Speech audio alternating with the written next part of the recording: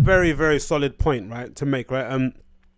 That the internet has to be held more responsible, right? People on the internet need to be held more responsible for the things that they say, which inevitably lead to some of your most well-known people that you know on the internet kind of acting out.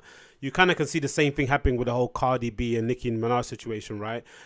Both fan bases perpetuated this like beef that was maybe legit in the beginning, maybe not legit in the beginning, but then turned legit. Then through just like proxy of their own camps talking to each other and kind of hating each other, both camps kind of built up animosity and a real kind of beef emerged, right? So you're seeing kind of the negative sides of aspects of Instagram, and also you're seeing the sides of it with Cardi B in terms of like, you know, everyone kind of loves her for being ratchet and kind of promotes the idea that she's real and she's ghetto and all this sort of malarkey. But then when she acts out, they get surprised and they get kind of a bit off put that she would kind of go and lunge at Nicki Minaj during a Fashion Week show, right? So it's the idea that, you know, in one part the crowd is demanding you to be real, to keep it authentic, but in the moment you keep it too authentic, they're all kind of like shocked and surprised, right? It's a kind of quote unquote the idea of everyone celebrating a gun-toting rapper, but in the moment he shoots everyone, everyone's sort of like, oh, this guy's an animal. But I do understand, I do kind of get a feeling that also, you know, this whole Spotify licensing deal that they're doing with independent artists, right? I think another part of this that is something that needs to be looked at in terms of artist development with an artist on a label or a licensing agreement on a streaming platform. There needs to be some fiscal responsibility on the stream platform side to have someone in-house, right? Forget marketing, because everyone can do that. Everyone can do social media calendars. Everyone can try and create a bit of viral content marketing, right? To get some growth, acquire some new listeners, whatever it may be, right? Everyone knows the tricks, right? Those are things that you can do quite easily by just analyzing the game and kind of having your finger on the pulse of culture. But I think a role that's kind of overlooked that I think a lot of kids should kind of get involved in. And again, for everyone that's all out there and wants to be the guy in front of the camera, the guy or girl singing in front of the camera, stop, relax, and maybe you could be of use behind the camera, right? I think a role that was something that could really be used is someone to provide artists with guidance and support to navigate throughout this social media landscape that we're in now, especially if you're 25, especially if you're under 25, right? Like Russ is, right? He's kind of like a bit of an old soul, and maybe because he's been grinding it out on SoundCloud before SoundCloud was a thing that people were looking for to find new artists, right? He was sort of like there just when it was kind of popping off and had to kind of really hustle to get his name out there, which has kind of led him to have maybe more life experiences and to kind of get, you know, when you've been told no a lot, that's what you sound like. You sound like Russ. You've been told no, he's been not given a chance, and you've had to prove people wrong and again and again. You build up this little kind of like, not resentment, but you kind of don't get certain people. You kind of don't get it, right? You don't get how certain people can be like.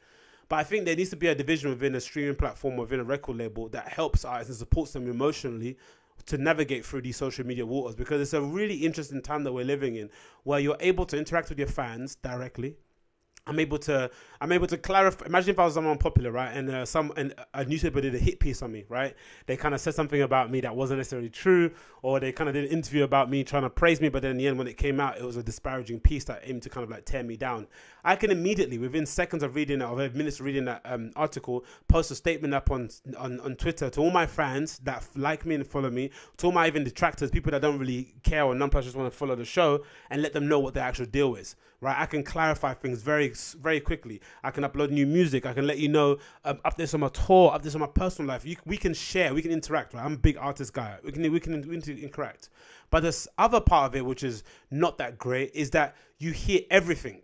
Right, you hear everything. It's paramount to. It's this idea that, you know, when people say, "Oh, I wish I had a superpower," listen to people's what they thoughts in their head. But some people say, no, you actually wouldn't want to listen to it because it might be quite overwhelming, right? It's sort of like when, what was that story I remember reading about people who work in call centers are the most depressed, right? Because they're having to interact with some of the worst segments of society, and also you're talking to people who have an axe to grind consistently, who kind of hate your guts, right? Sort of like the kind of like traffic warden, ticket, what are they called? The people that put tickets in your cars, those kind of dudes, right? Imagine the kind of psychological turmoil you must go through every single day, knowing that people just hate you based on your uniform, based on the hat you wear, right? It might be the same with police officers, right? Where you're just constantly getting this hate. So there has to be a division within record labels that can deal with that and guide artists through that, those navigating waters of understanding that, you know, the kind of Drake method of like 72 hours, wait until if someone's outraged by something you said on an interview, wait 72 hours. The outrage is still there, then address it, but usually it dies after 72 hours, right?